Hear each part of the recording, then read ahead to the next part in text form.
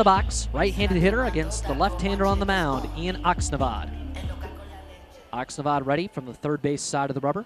The wind-up in the first pitch. Davis hits one deep to right field.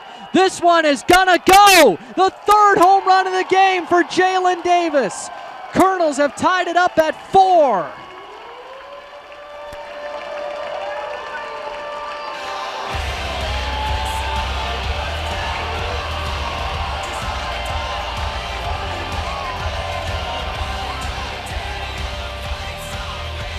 A career night for Jaylin Davis, his first ever 3-homer game, and the Cedar Rapids Colonels have tied the Peoria Chiefs at 4 in the bottom of the 7th. Travis Blankenhorn. That one hit to right center field.